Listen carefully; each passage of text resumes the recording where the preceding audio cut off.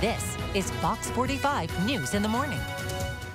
May is National High Blood Pressure Education Month, and join me this morning is Dr. Tom Schwieterman to talk about the importance of getting your blood pressure measurements. And I'm going to get my blood pressure right now live on the air, because there are things you need to know as a patient when it comes to getting your blood pressure done the right way. Correct.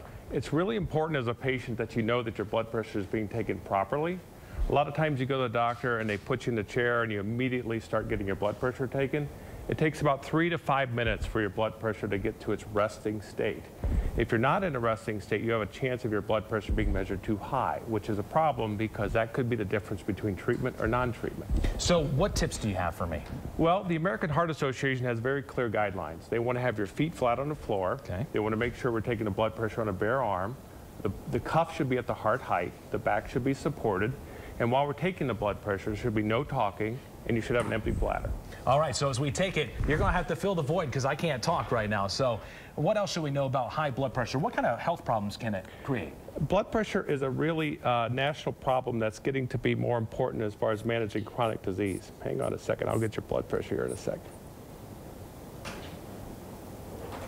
I'm worried mine will be high with all the weather coverage this morning, but it's always kind of nerve-wracking, too, as you wait. They call that white coat hypertension. When you have your blood pressure taken by a doctor, you do have some nerves associated with it, and that can raise your blood pressure, too.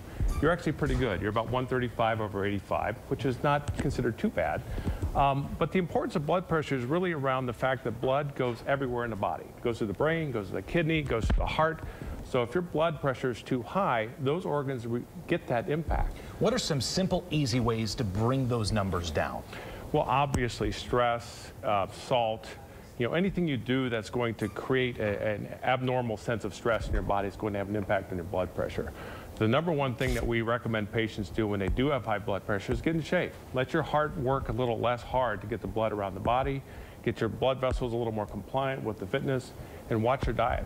All right, Dr. Tom Schwieterman, thank you so much for coming in here and doing this the right way. So now I know to go and ask for it next time I'm at the doctor's office. Let's go over to Greg for a check of the weather.